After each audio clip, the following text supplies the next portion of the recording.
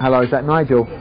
It is. Hello, Nigel. It's Michael and Billy here. Hey, you guys. How So You Think You Can Dance coming on? It's terrific. We've done very well with the hip-hop kids this year. They're very creative.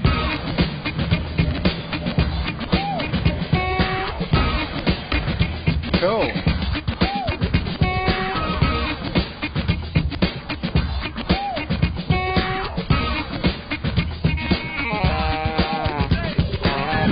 Sometimes you can over-train to the point that you're just thinking about technique. Yeah, sure. And especially when we're asking them to improvise, it's just they're concentrating on steps. Yeah. Whereas these hip-hop kids who are untrained become very creative. You know, it's they're doing what they feel rather than what somebody's choreographed. So it's quite interesting. Yeah, we had a guy today, a hip-hop dancer, but he didn't have much else, to tell the truth. But he's just started training in some classical dance and some contemporary dance. So we couldn't pick him this time, but we said, you know, maybe next time, come back.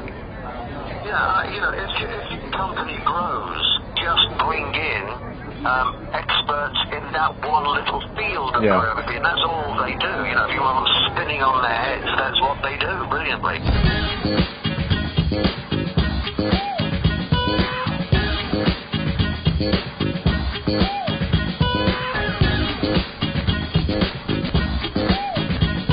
The problem for us is that you've put us on such a tight deadline that we haven't got any time to train anyone to do anything they can't do already.